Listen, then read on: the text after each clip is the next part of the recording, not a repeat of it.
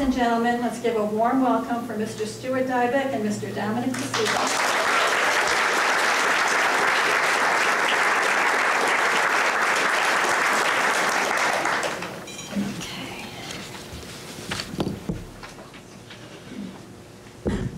Can everybody hear me? We're going to pass the mic. Okay.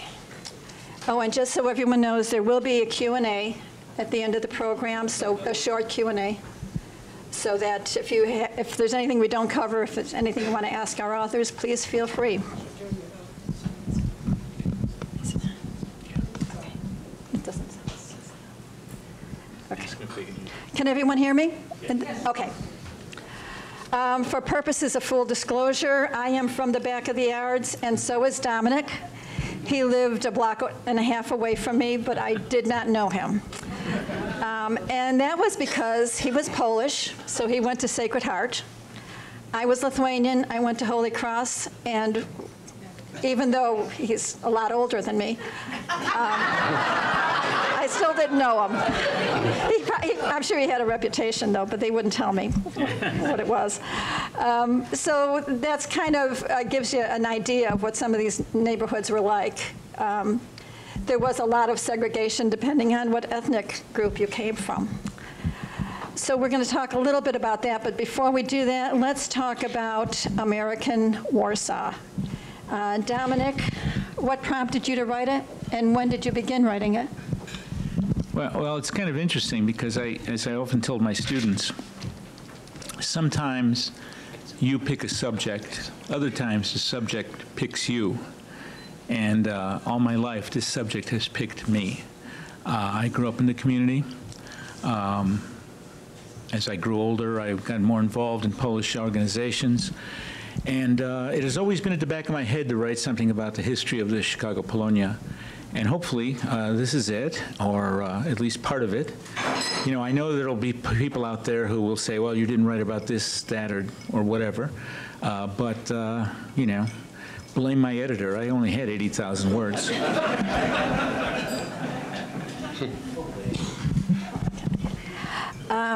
Well, when exactly did you start writing it? How many years ago was that? I'd say 400. Basically, you know, I mean, I actually started writing it probably about, let's see, the Slaughterhouse book came out in 2015, so around 2015 I started to write it. It takes about 4 or 5 years to do a book, for me anyway. And but really, it's if you think about it, I've been writing about Polonia, which is what we call the Polish community, for the last 40 years. So a lot of these are compilations of things that I've been doing for some time. My first article came out in 1977. That was before all of you were born. And that was on a packing house strike of Polish workers in 1921-22. So I've been doing it for a long time. You mentioned in your acknowledgement someone by the name of Aloysius Majewski. Do you want to tell us a little bit about him and the impact that he had on you? Yeah. Al Majewski was a particularly important person in my life. Back about 1971, 72, I met a young woman whose name I'm sorry I forget, and she introduced me to Al Majewski. She was of Bielorusian descent, but was somehow involved in the Polish community as well. And Majewski brought me in as to do a study funded by Nixon's White House.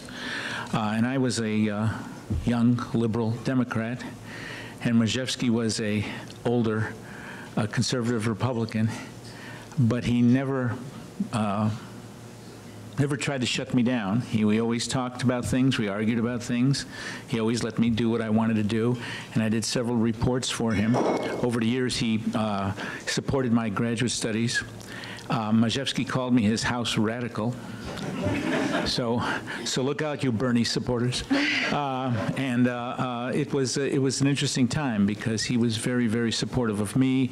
Mr. Pszewuski, who worked with him, and also Mr. Lukomsky, they both worked for the Polish National Alliance, the Polish American Congress as well, and Al was president of both those organizations. He was a great man, and we miss him dearly. Now, Stuart, you grew up in the Pilsen area, correct? Tell us a little bit about the times that you grew up in and what it was like growing up in a Polish neighborhood and the effect it had on you. Well, the effect it had on me. I've really loved this book that Dominic has brought out, American Warsaw. And I'm a huge fan of all his work, and it's revelatory to me. I'm really answering the question, but I'm kind of getting around to it. And one of the things about writing about the subject of Polonia is that I never really, it wasn't a conscious choice. It just kind of happened. It was the world I grew up with. And it was also, I had the huge privilege of watching it change. The migration across the Rio Grande that we're still horrified by the after effects today with what's going on. Was in full gear, and I watched the bars change from polka bars to music that sounded very much like polkas. I watched one virgin worshiping culture be replaced by another virgin worshiping culture.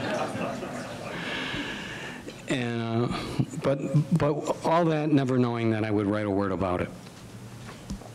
And when I began to write about it, I think one of the themes I had was, what is it exactly I'm writing about? Because it was so foggy. So much of it was so distanced. So much of it was so inarticulate and inarticulatable, maybe that's the word I'm trying to find. And in some ways, I'm kind of thankful that Dominic's books weren't available to me because I wouldn't have had a theme.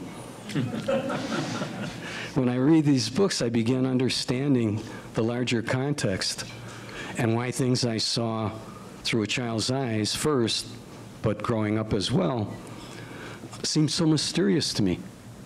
And partly, I've written out of that sense of mystery.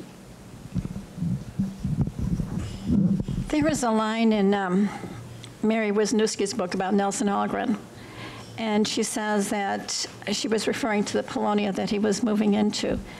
And the line was something to the effect of, it was like living in another country without leaving the country. Did you feel that, either of you? That there was so much tradition and so much... Well, yeah, I mean, I grew up a Pole. I felt I was Polish. Everybody knew how to pronounce my name. Then I went to high school, and nobody knew how to pronounce my name. The real pronunciation is Patsyga. Everybody says Pasek. At De La Salle Institute, I'm the only one, by the way, who has not run for mayor. They would call me Paycheck, Pakuga, Payaga, Paziga, Gajaga. They just, finally they just gave up and called me Dominic. And that was okay, but it was kind of a shock because I was now in another world.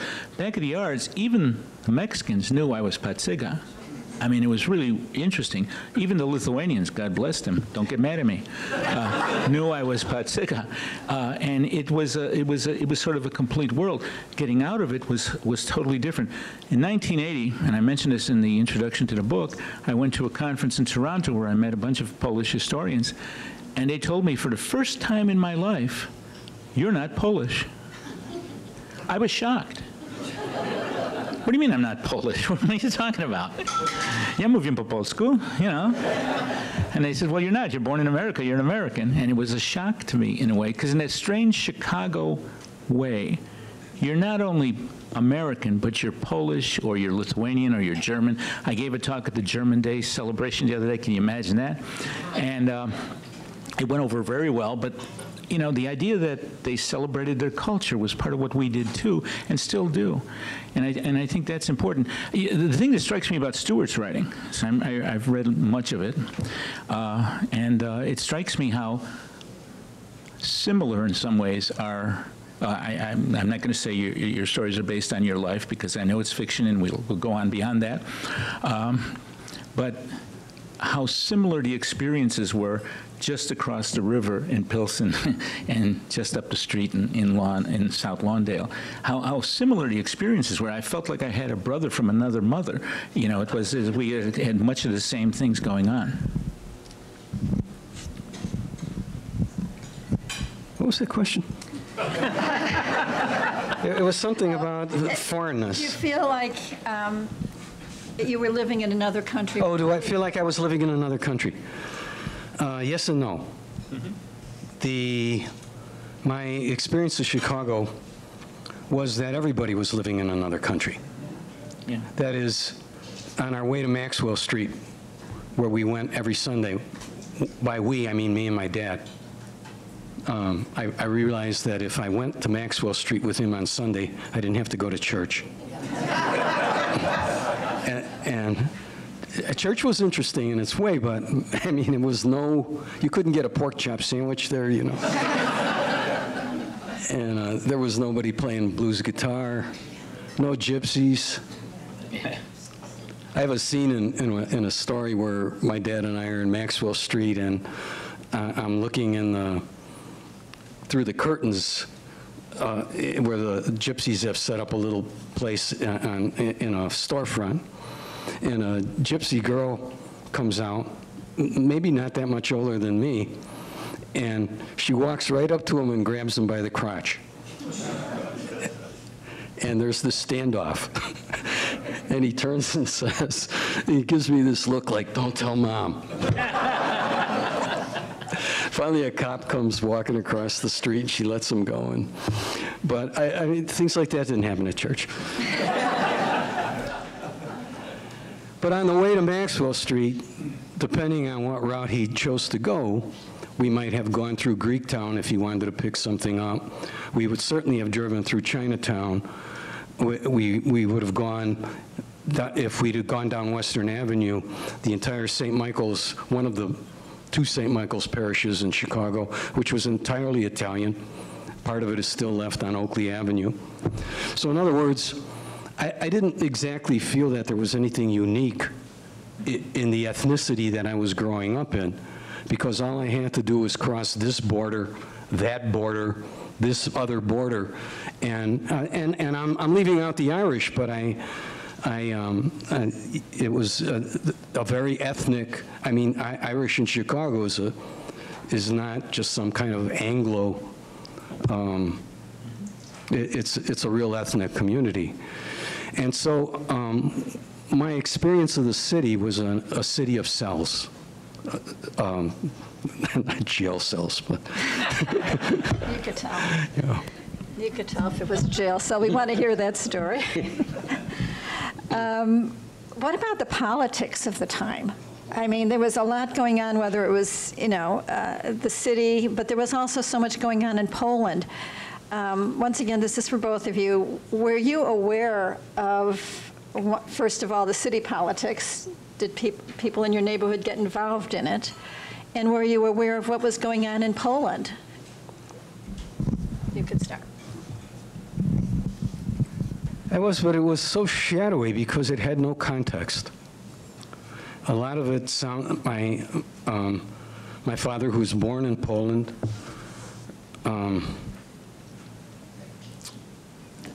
it was only after his death that I found out he may have been Jewish. When I went to Krakow and met Dominik Dybek, who was the head rabbi at the Temple Izaka. And I knew so, I had such little understanding. One of the things I should add to this right away, is, because I think it'll make more sense to all of you.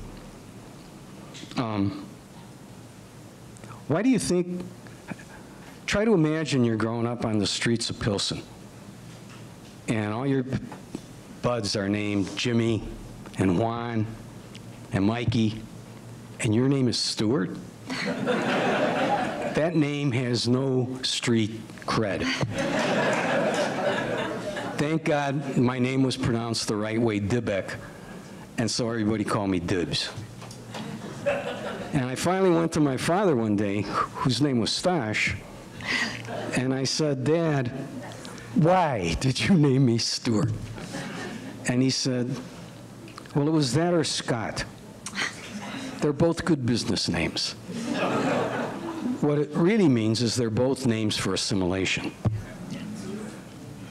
So my point is that my parents were really not bending over backwards to invite me into what remnants they were able to have traveled from Poland with.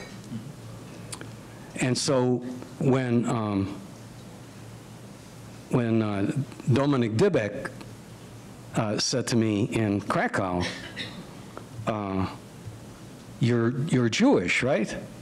When he found out what my name was. And I said, no, I grew up, I went to Catholic schools, I grew up Catholic, my parents were Catholic. He said, well, where was your father from? And with great authority, I said, Yelezhna. I had not a clue where the hell Yelezhna was. And he said, it's a shtetl, 20 kilometers away, all Jews. So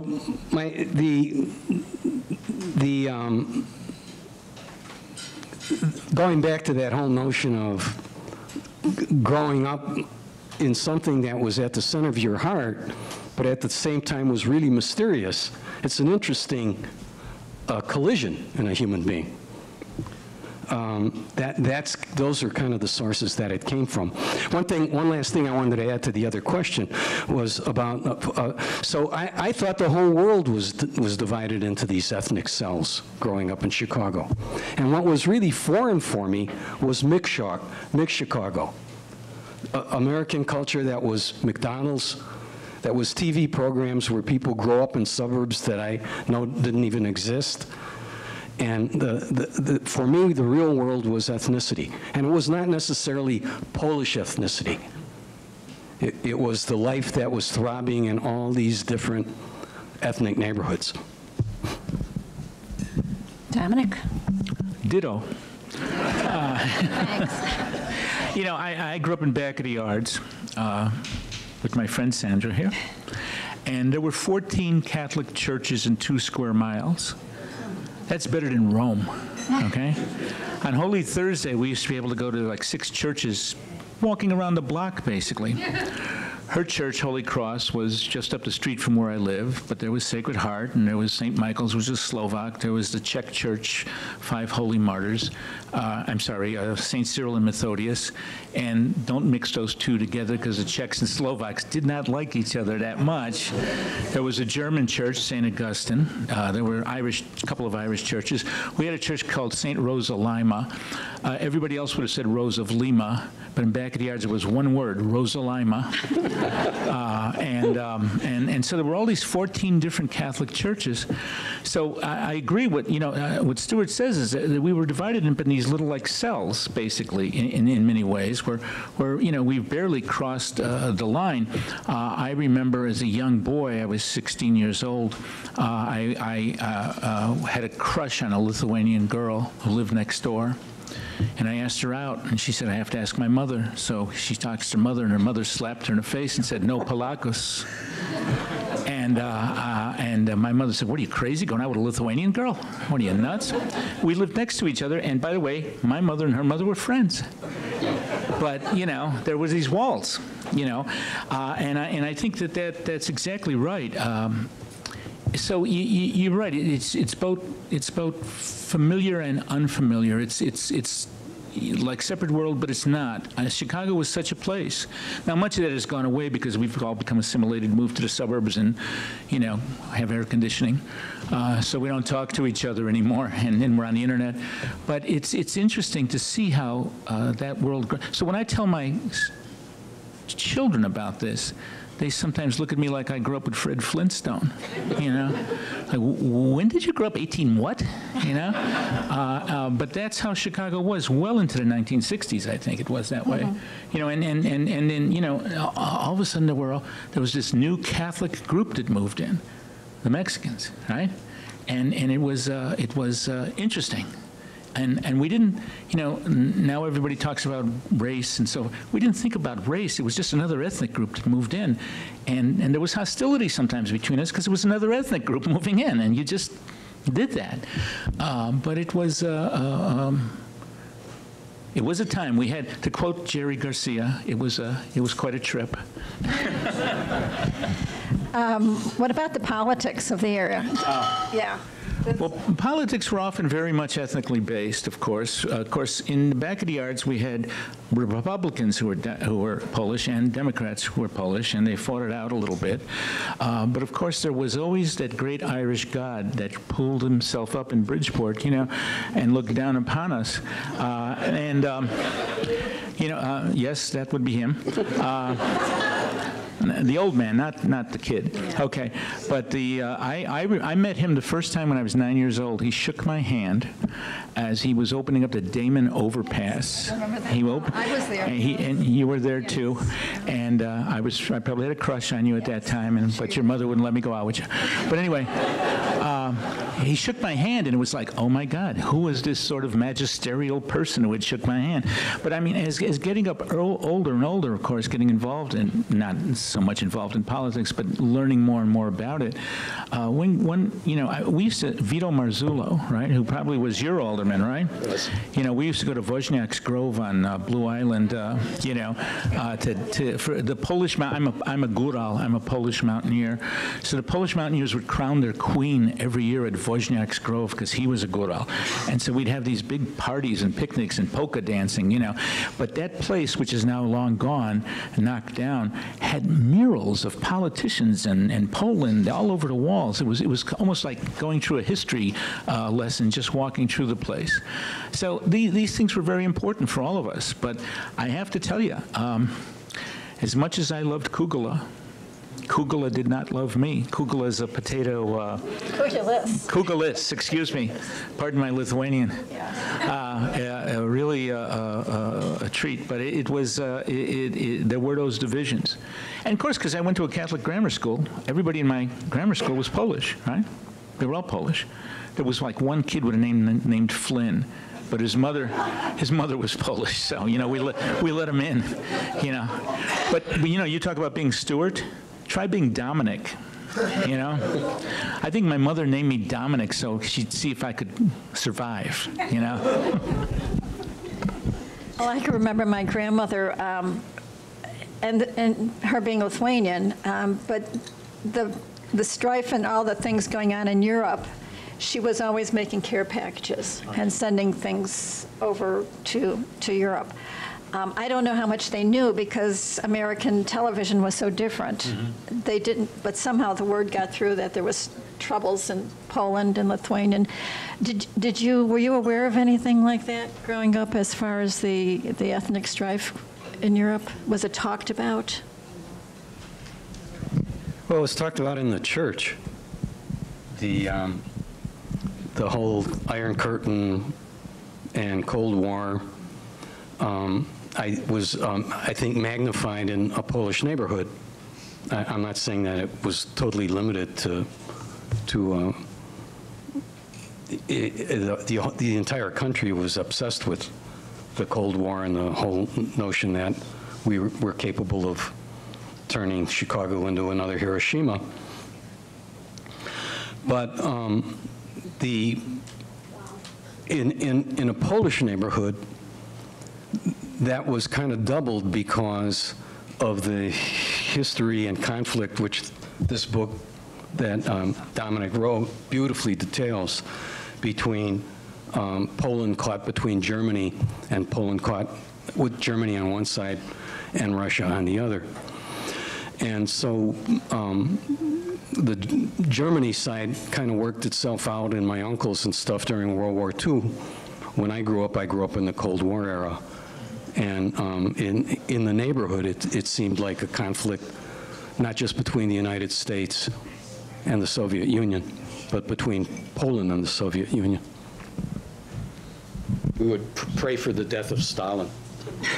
Yeah, I seem to remember praying for the death of Stalin, yes. One of the things, well, first of all, when you were writing this, were there a lot of surprises? When I was reading it, there were a few. I think one of the things that surprised me was the friction within the Polish community. If you want to talk about that. Yeah, I mean, the Polish community, which to outsiders seemed very united, was very divided. There are two things Poles like: parades and to argue with each other about who's a better Pole. And we did that constantly throughout our history. And in my book, I talk about the argument between the Polish Roman Catholic Union and the Polish National Alliance over the idea of Polskość, which means what does it mean to be a Pole? What does Polishness mean? Well, Polishness to the Polish Roman Catholic Union meant that you had to be a Roman Catholic and speak Polish.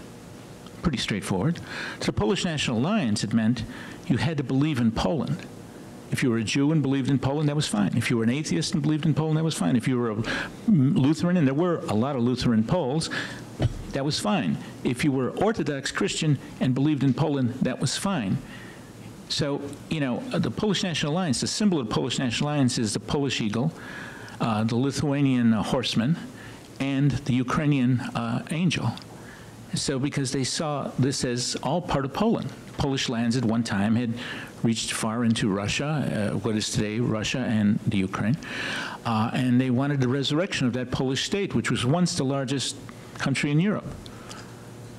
That didn't happen, and because nationalism, you know, so you had Lithuanian nationalism and Belarusian nationalism and Ukrainian nationalism and Zionism, as well as German nationalism, of course, raised its head. And so this became a very big argument.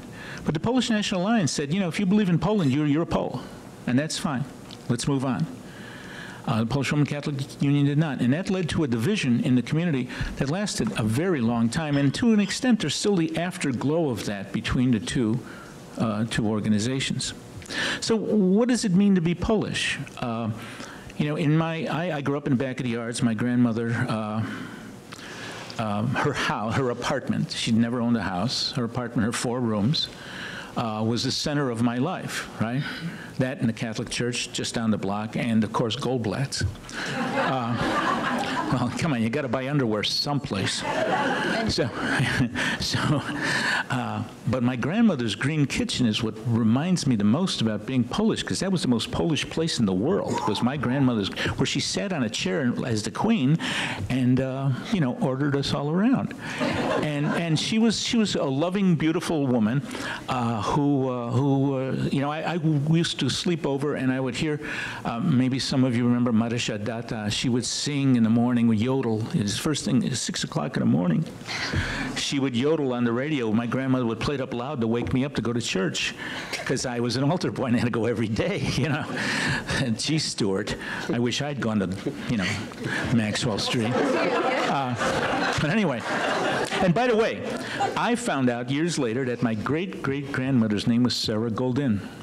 So we probably are cousins. But it's what's interesting about all of this was how much it was just part of family life. It didn't seem exotic to me in any kind of way. It just seemed it was just a natural thing. And the fact that your family was Lithuanian was a natural thing, and it was just something that happened. One of the things which you mentioned in your book, speaking of being Lithuanian, there's a phrase about they chose their ethnicity, because I am, and this is so weird, I'm 1/4 Polish, and I didn't know this until 15 years ago. I was told I was Lithuanian, and on my father's side, they were Slovak. That's all I knew. And then 15 years ago, my aunt on my father's side says, well, don't you know that your grandmother is Polish? No, it was hidden because there was so much hostility between the Lithuanians and the Polish.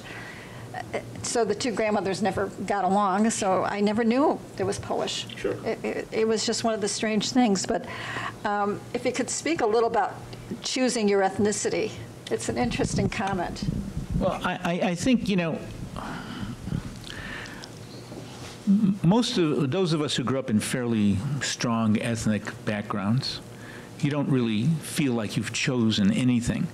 But frankly, and this is going to be surprising, I'm white.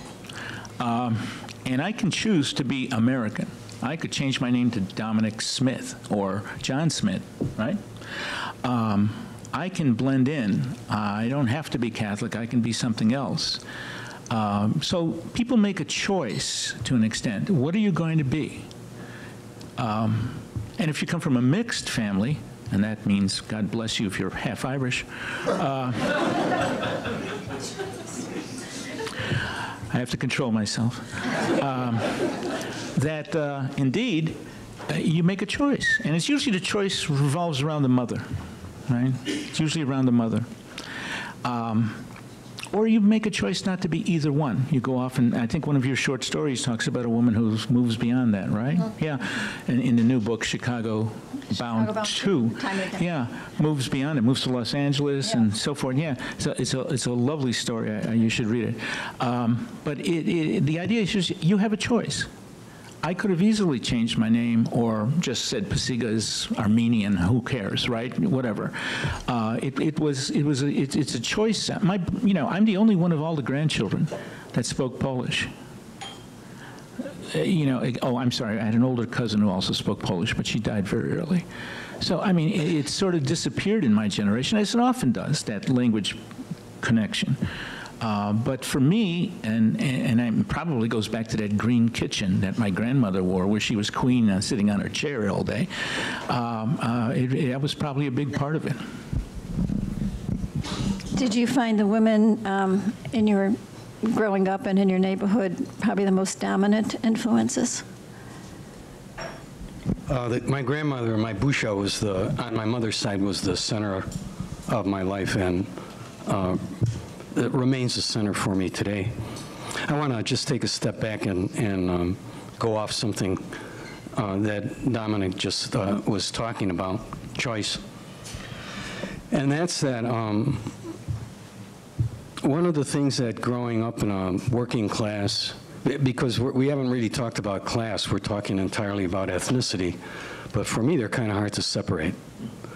But one of the things about growing up in a working class ethnic neighborhood, family, is that when you step out into however you want to define America, to Leave It to Beaver, McDonald's, all the American movies, rock and roll, all the wonderful things, and a lot of the shallow things about the most powerful country in the world. One of the things that gives you a choice is to have a viable alternative in your mind already. So I've taught for a zillion years, and one of the things that happens from time to time is I'll say to the kids, write about place. I get these stories from undergrads in college, and the story takes place in a town that has no name. They go to a school that doesn't have a name. And the whole notion in writing is you want to make things immediate and concrete. And that's where universality comes from. So a lot of times I'll say, your town doesn't have a name. Yeah, but that's because I want everybody to feel that that's a universal town. Well, that's not how it works. Just the opposite. And then they'll say, well, and I'll say, and do you have any ethnicity? And the thing is that one of the things that the students frequently complain about is that they don't. It's gone. We have the mall to write about. You had this family, you had this neighborhood, Poles, Mexicans, et cetera, et cetera. We don't have that. We got TV, we got our cell phones. And I think what they're saying is alternatives that we have, we've seen, we've read about, we don't have them. We didn't live them. And that, for me, for making a choice, it's a lot easier to make a choice if you've lived that alternative and you've lived what you want that alternative to be a choice too. So in other words, we're the geezers that everybody has to go to hear the stories about the olden days. I don't think so. I think the city and my student body is enormously ethnic. It's just that it's different ethnicity. So for instance, we call Asians Asians. It's ridiculous. It would be like having this conversation in which we're all calling ourselves Europeans. Well, in my European neighborhood, there's Vietnamese, there's all kinds of people from different kinds of China, different places in China. There's Koreans. They don't regard each other as one thing in Asian. So that sense of ethnicity still exists really profoundly, and the same thing in the Hispanic world. Just because you're Hispanic, it doesn't mean that a Mexican is the exact same. So those cells still exist. It's just in different racial configurations. You know, I always used to ask my students when I stopped teaching 2 years ago, but I would ask them when they'd say, "Oh, we're not ethnic," I'd say, "Well, what do you do at Christmas? How many of you hide a pickle in the tree?" And the kids named Schultz and so forth would say, "Oh yeah, we would hide a pickle in a tree. You know, it's German. Who eats, you know, who passes the opłatek on Christmas Eve? Those are the Polish kids." It's still kept on in the traditions. They're still there, but it's been papered over to an extent. It has sort of, to an extent, disappeared because it's beyond the immigration, except for the latest immigrants. The latest immigrants, of course, but that's sort of like they were my grandparents, right? They're now come in later. But I think it's still important in the way we, you know, the two groups in Chicago that intermarry the most are the Poles and the Mexicans. Now, why is that? Well, two virgins, Our Lady Guadalupe and Our Lady Częstochowa. But more than that, it's the way we interact with our siblings and our parents, which is very, very similar. So the Czechs and the Poles and the Mexicans all intend to intermarry. And I said Czechs because we've got a Czech-Mex couple right here. But the idea here is that there was this sort of interaction between these two groups. And even though they didn't like each other, right? The Mexicans moved in, they were strike breakers, they called it terrible, you know. But the kids said, yeah, she's kind of cute. You know, and we intermarried a lot, and I think that is part of it. Whether on Christmas they have the day before Christmas they have Taco Day, or no, I'm sorry, Tamale Day, right? Or they make tamales, or whether they make pierogies the night before.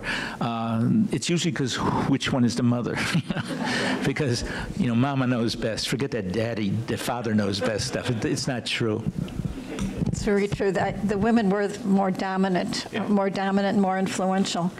Let's turn this over to some questions and answers. If you want to step up in front, if you got a question. Yeah. We can't see you. Or just like have a loud voice, I can just. You should use the mic There's a book written by. it is being recorded, so if you could use the mic, that would help. Yeah. There's a book, Studies of Greek Americans, by, I think his name is Kurtavaris, and he draws a distinction. He talks about the assimilation of the Greek Americans, and he divides the process from the Dionysian celebratory aspects of the culture to the more Apollonian. And I know a lot of our ethnic attachments are towards food and dance and music, but can you talk about those aspects that are perhaps more sober? Like, no, I don't mean to be funny. I mean sort of character, about the Polish character or the Lithuanian character, and what does that mean in the context of assimilation in American culture?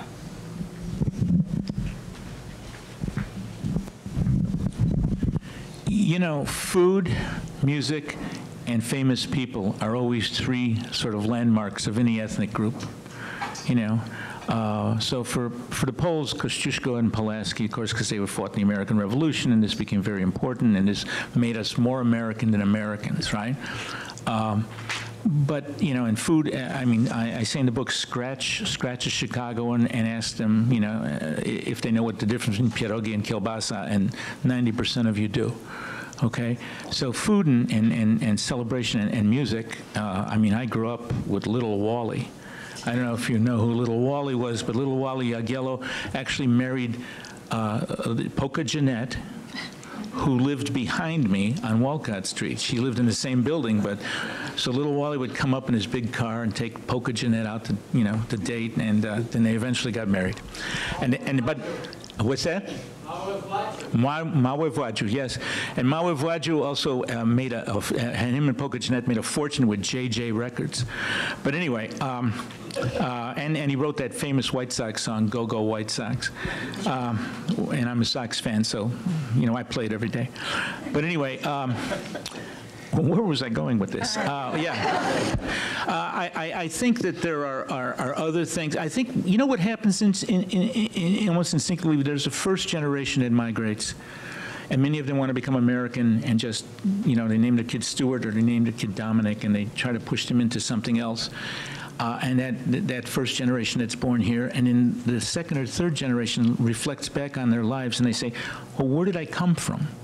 I worry about the rootlessness of some Americans, you know, that they don't know where they're from. Or you ask a kid, well, what part of Europe were you from, or what part of Latin America, or what part of Asia? And I don't know.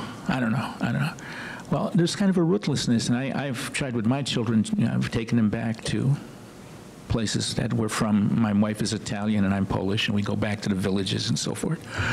And I think that's an important part of trying to at least have some rootedness, because I think at times you get easily lost in the flashy internet world that we live in now, and you forget your roots. And they're there. A lot of people still look for the pickle in the tree. Do you want to add to that?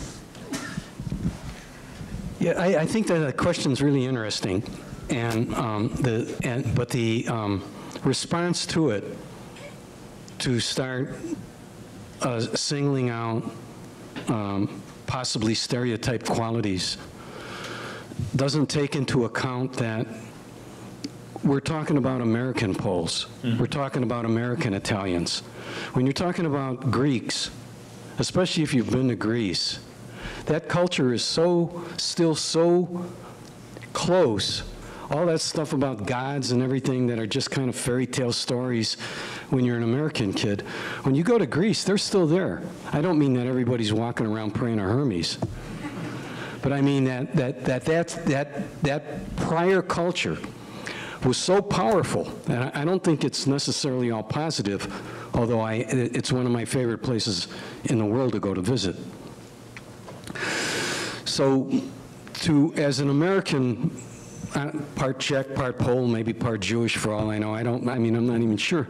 But I don't really feel like I can legislate about things like that. The whole point of being an American is that what you can talk about is being an American. Is there another question somewhere? There we go.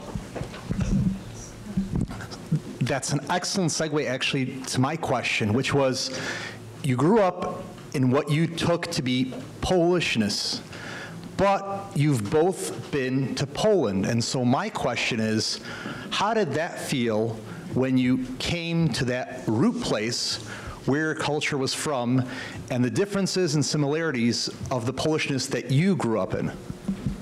Very good question.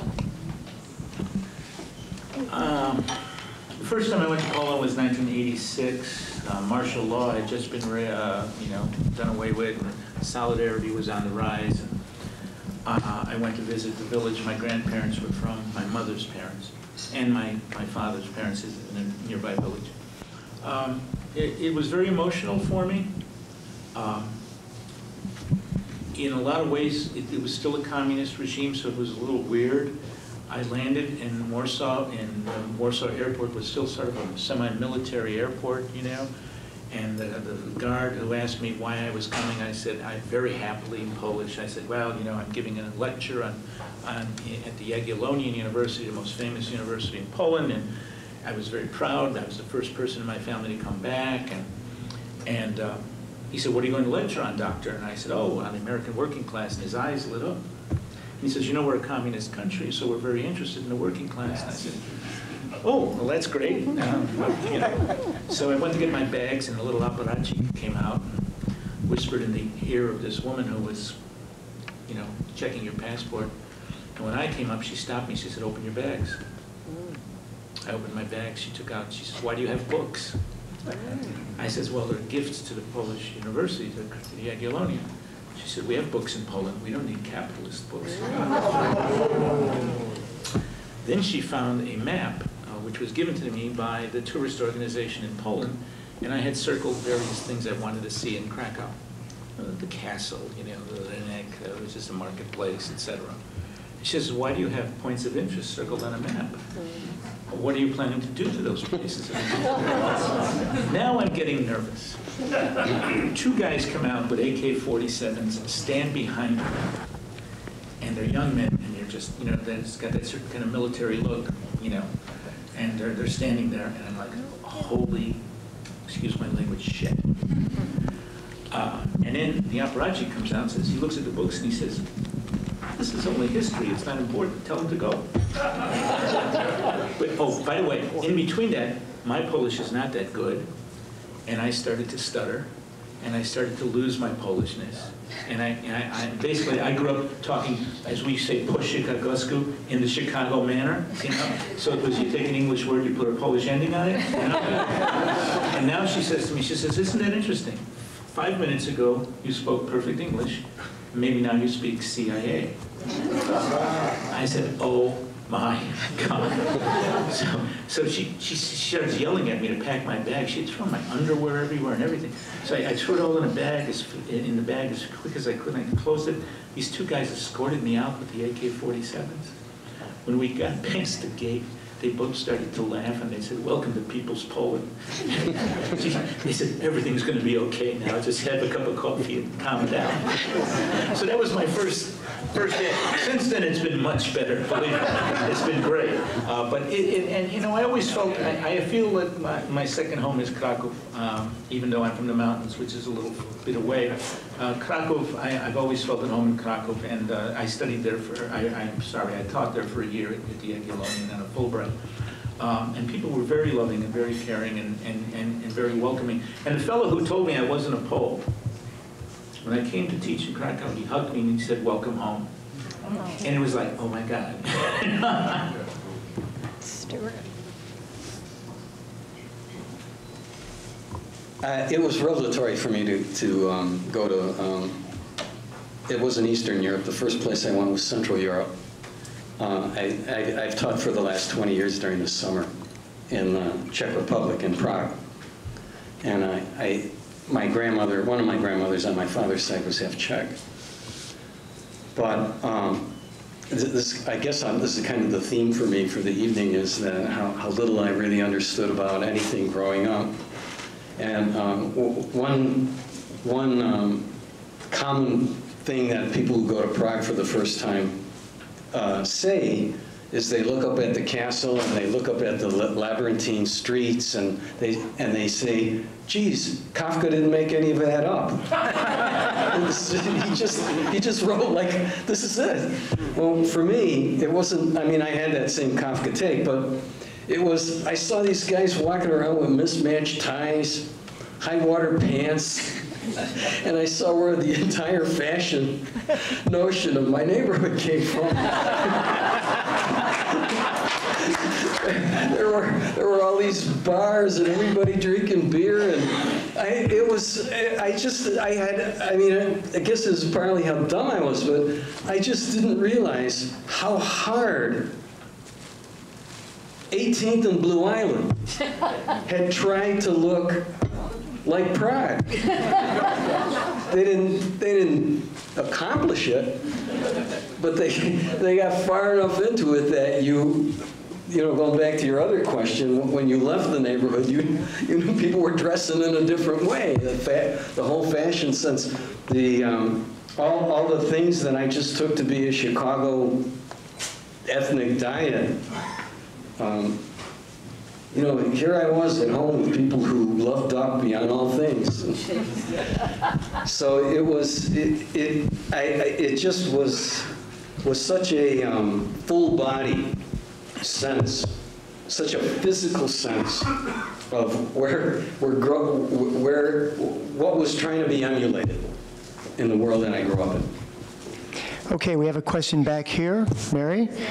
Mary's the author of the biography of Nelson Algren, so. Okay. Hi, I'm also second generation Polish, and when I went back to Poland, I was just amazed at how everyone looked like us, you know? Like, there's Cousin Rick. But I wanted to ask, so many of the people in my family, in parts of my family, have kind of gone along with the current line of being viciously anti-immigrant. And I know this is not a new thing, but I wanted to ask, is it worse than it used to be, or is it just a repeat of some of the anti-immigrant positions that we've seen in the past? Do you want to? Sure. Well, you know, Samuel Gompers, head of the AFL, was an immigrant.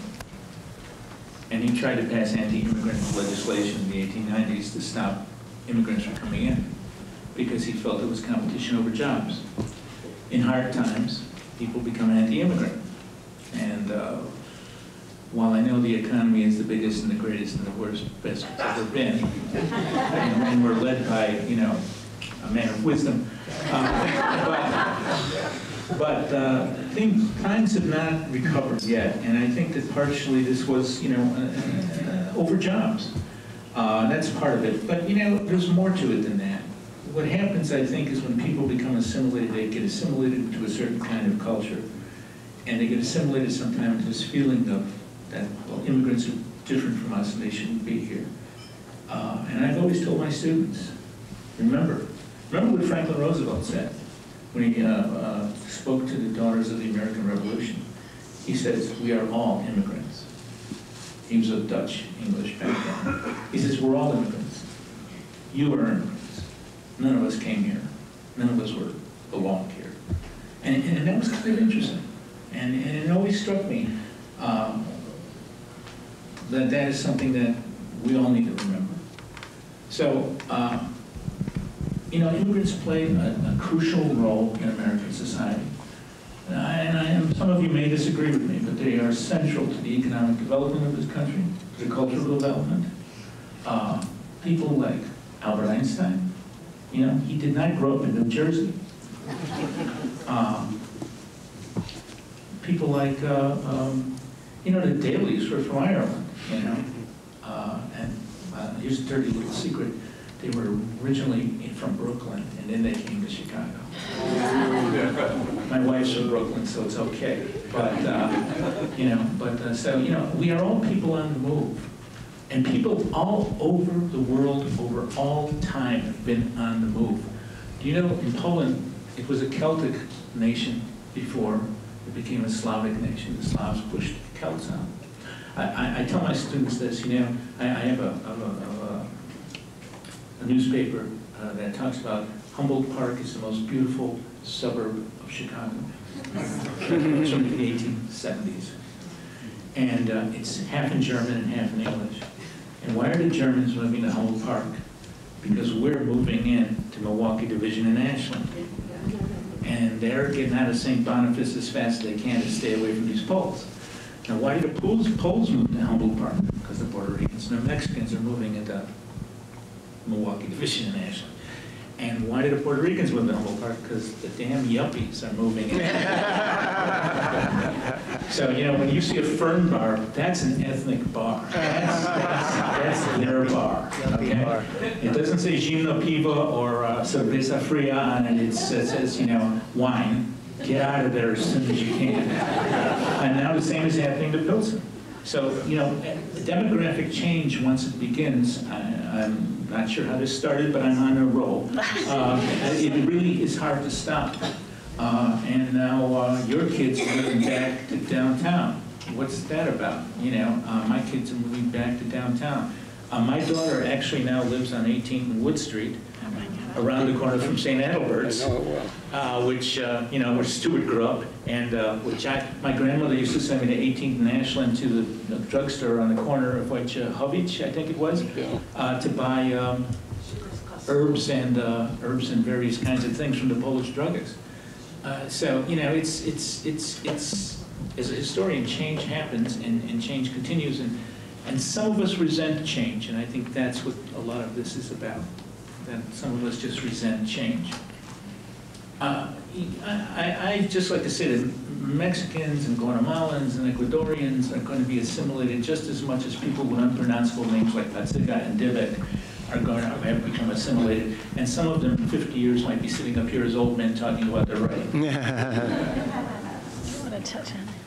I'm not going to say much beyond that because I agree with so much of what Dominic just said, and he said it so well. I love the notion that we're all in motion. But I do want to add one little specific thing, and that's that when you have a politician who is using scapegoating in order to try to bring some sense of unity to one portion of the government, it rings so much of fascism, where you have scapegoats, and that's part of how you manipulate people. That I find that pretty terrifying. So.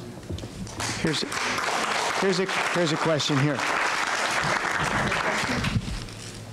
My question relates to a question asked by this gentleman behind me about character, the Polish character.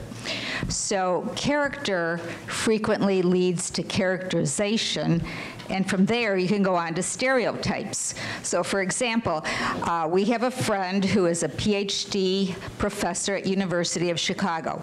She has gone to do her laundry, and tenants in her condo building have said to her, "Oh, you must have a lot of work. We really like Polish cleaning ladies." On the other hand, if you ever owned a house and you get proposals and they tell you you're going to have European craftsmen, for sure you can be bet that there's going to be Polish workers in that group. So I'm giving an example of positive and negative for stereotypes and characterizations. And I'm wondering if either of you two have experienced that in your line of work, either here in Chicago or in the United States. Yeah, you know, I mean, first of all, Polonia came as a working class community, and I think we haven't talked much about class, but that is a big part of this, you know, and the fact that we were always working class people to a large part, or at least into the larger framework. There were always intellectuals, there were always journalists, there were always writers, but generally speaking, we had, you know, came in at the bottom of the ladder. And I think that stereotype has maintained itself, and sometimes the media maintains that stereotype as well. But, you know, not every Mexican is a gardener. Not every Mexican cuts your grass. Not every black person is a criminal. There are stereotypes for every one of them, right? You know, when Trump got up there and said, oh, they're all rapists and murderers and, you know, coming across the border, that's, excuse my language, bullshit. Oh, that's his language, never mind. But the fact remains that this is very, very important to understand. These stereotypes are just stereotypes. They move beyond that. So there's been a great deal of upward mobility in Polonia, and it continues.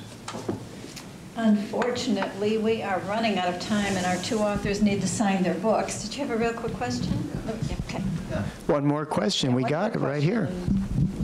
Have you been confronted with this postmodern idea when you were teaching of students having safe places and having identities? And what do you, I mean, how do you relate that to what you've experienced?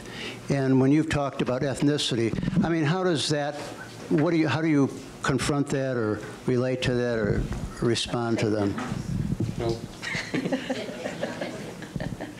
Dominic?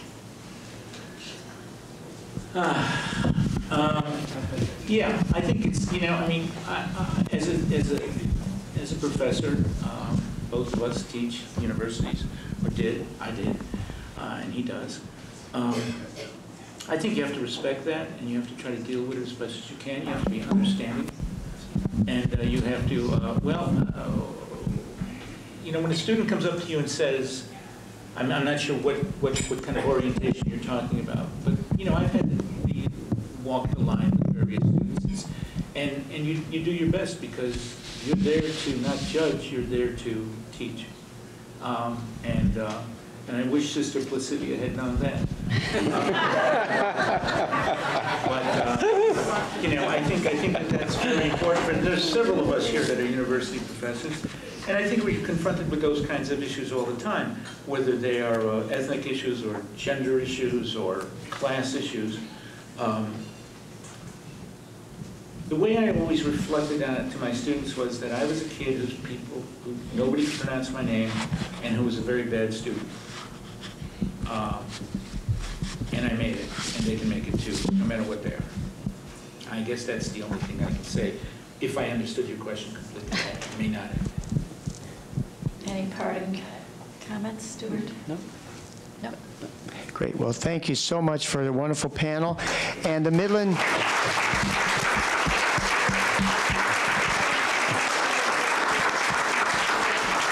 Midland authors are very grateful for your participation and your time. So you all get this beautiful Midland authors mug. Oh my gosh. And a certificate that thanks you, and it's also good for a free one-year membership in the Midland authors. But I just paid my dues. Well, this will extend it beyond that. So thank you very much, and please pick up a book on your way out, sign up for the mailing list, and I hope to see you at another event very soon.